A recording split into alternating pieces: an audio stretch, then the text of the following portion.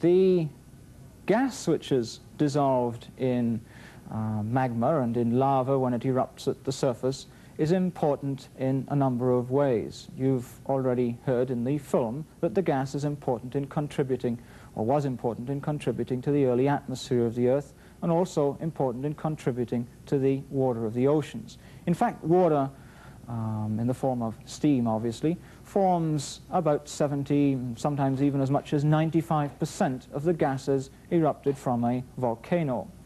Carbon dioxide is another very important gas, and then also there's sulfur dioxide, sulfur trioxide, chlorine, and a number of others.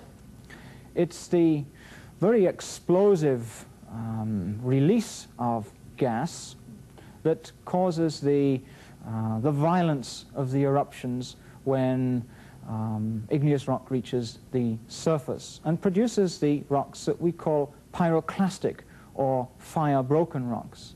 Such fragmental, broken up volcanic debris lies like a sheet around such volcanoes as in Hawaii, for example. And amongst this debris, larger fragments are called volcanic bombs. Accumulations of such debris often form cones, such as this cone off the south coast of Iceland, close to the volcano of Surtsey, which erupted in the 60s and was quite often mentioned in the news. This is volcanic ash.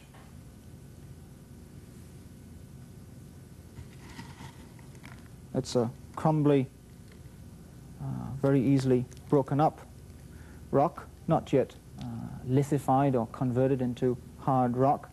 And this is pumice, which is also associated with explosive volcanoes. The holes are the holes in which gas was trapped.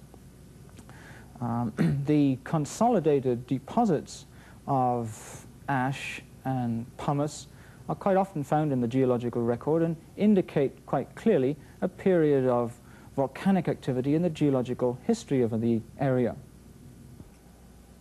In the Northwest Territories, there are very extensive exposures of Precambrian fragmental volcanic rocks, now consolidated as beds of volcanic breccia, tilted on edge as the result of later mountain building. Finer volcanic ash or tuff forms the thin layers, and erosion by waves has led the fragments to stand out on the surface of the outcrop. The fragments are very similar to rocks forming lava flows and dykes in the same region.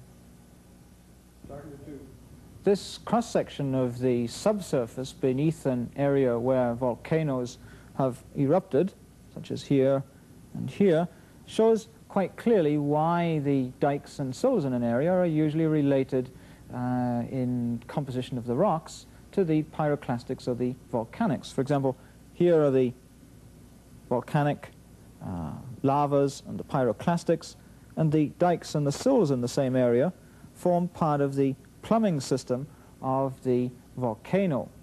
And it's for this reason that these rocks are related when one finds them in the field. The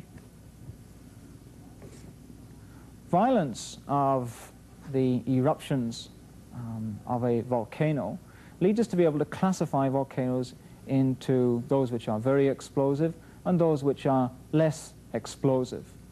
The kinds which produce explosive pyroclastic debris on some occasions and lava on others form what are called composite volcanic cones. Mount Fuji in Japan is a typical example of a composite cone with the profile steepening towards the crater at the top. Another island arc volcano, Mount Mayon in the Philippines, is another example, although this is made of a little more ash than Mount Fuji. The violent eruptions of volcanoes are characterized by the release of a great deal of gas. And in the most violent eruptions, the phenomenon of a glowing gas cloud occasionally occurs. It was such a glowing gas cloud which destroyed Pompeii, probably, and also Montpellier in Martinique in the early part of this century. Such a cloud is composed of very hot gas at perhaps 800 degrees centigrade, loaded with glass fragments produced by the blowing to pieces of rock froth such as pumice. But the most violent eruptions are those which produce calderas. In this case, the volcano releases an enormous amount of gas all at one time, with the energy of perhaps 16,000 megatons of TNT, compared with the fifth of a megaton of a Hiroshima bomb. In this case, the top of the volcano is blown right off, and what remains subsides into the cavity which is left. Krakatoa, which erupted in 1883, is a typical example of the formation of a caldera. Krakatoa erupted again in 1929, not with anything like the same violence, but some archive footage of that occurrence is quite interesting to look at. The film is unfortunately badly scratched, but it still gives a very good idea of the violence of such an eruption. Not by any means, of course, as violent as the classic eruption of 1883, but nevertheless a good taste of the activity for which Krakatoa is famous.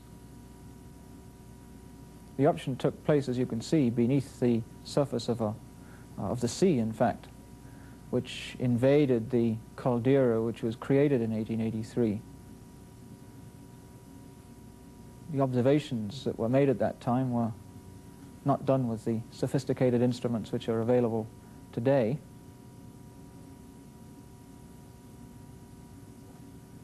The dark material is fragmented pumice and ash.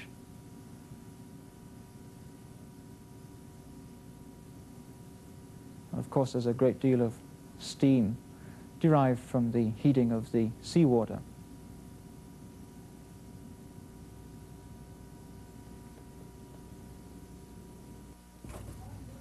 The so-called Crater Lake in Oregon is an example of a rather small caldera. The Wizard Island, as it's called in the center, is later cone, and the cliffs around the lake form the margin of the caldera. Another caldera occurs in Hawaii, where it forms the volcano Kilauea. It's important because of being the site of a volcano observatory.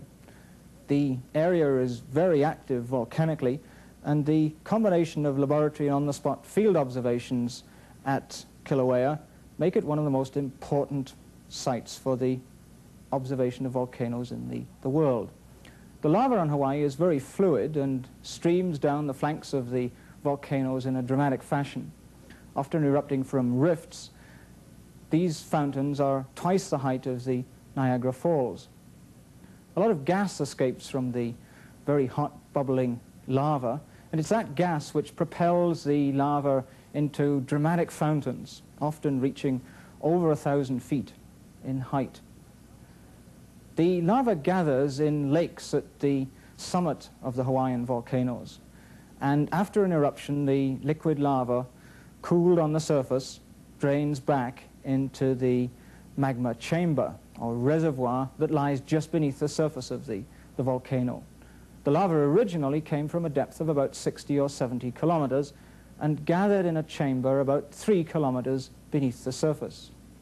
The movement of the lava from the deep chamber into the local reservoir is recorded by seismometers. Portable instruments are placed all around the flanks of the volcanoes, and the signals are received back at the central observatory via cables. These are often destroyed during eruptions and have to be relayed. The portable seismometers record earthquakes. Earthquakes caused usually by the movement of the liquid rock making its way towards the surface. Some of the records received are quite typical earthquakes with a sudden shock. Here you see the needle passing over the trace of an earlier earthquake, and suddenly another earthquake occurs.